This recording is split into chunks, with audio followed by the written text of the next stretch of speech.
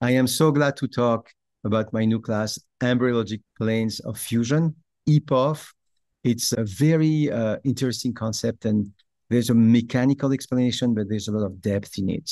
So when two tissue comes together, same type of tissue or different types of tissue, in embryo, the information that happen in the environment, for example, your parents are fighting, you have toxicity, is going to be trapped in the plane of fusion. And you need to maybe readjust this properly, but also sometimes during a fight or something, those plane of fusion can get off and be in dysfunction, and you need to replace them. So there's something very interesting to work in that space, and there's a lot of depth, and we're going to work with that on so many levels. I think I have this concept for 30 years, but I really fine-tune this concept and work with it even more. Now it's something that is really deep and ready. We have about 35 labs or more, almost 400 slides. So I'm going to share some of those slides. For example, here, the endoderm is going to create this tube and fuse. And we have a very interesting thing happening with the digestive system here. On the face, you have different seam. For example, here on the face of a human embryo, you have the nasolacrimal groove here. Here you have a bucolacrimal groove here.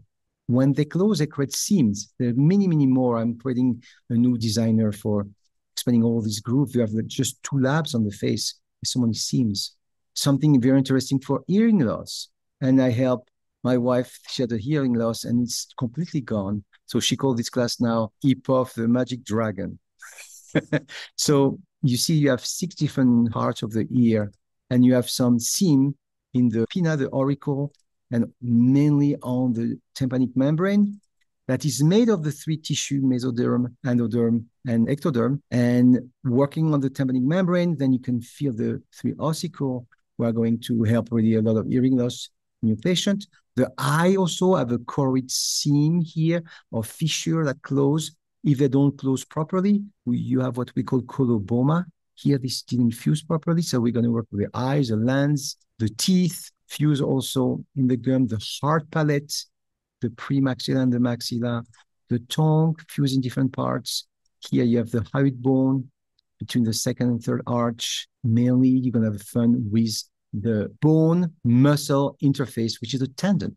We're going to release a lot of things for the children that cannot release. That's why bones, joints, fascia, lymphatic, whatever you work on, artery and veins, and nerve. But by working on the tendon, I was finally able to release shoulder that could not release for so many years.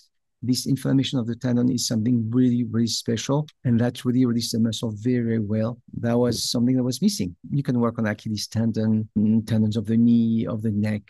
So we had a class on the ligaments. Now the tendons are going to create magic. You're going to see. Also, we're going to see the planes of fusion of the central nervous system for sure. Somites going to create the bones, and they're fusing in different places. We saw that in FAR U and FAR L, but we're going to do new things also here with all the bones of the body. The skull, we're going to work with different fontanelles. The endoderm also fuse, as we mentioned, and we're going to look for this fusion in the esophagus, stomach, duodenum, large intestine, small intestine, the uterus also, the heart also fuse.